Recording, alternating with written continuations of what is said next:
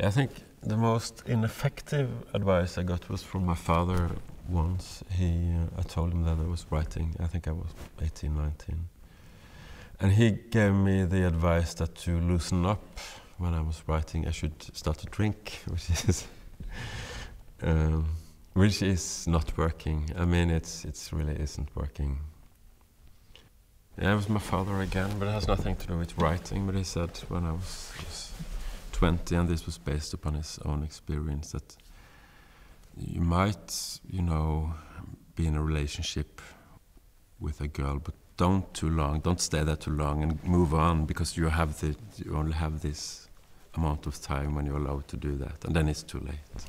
That was good advice, but I didn't follow it.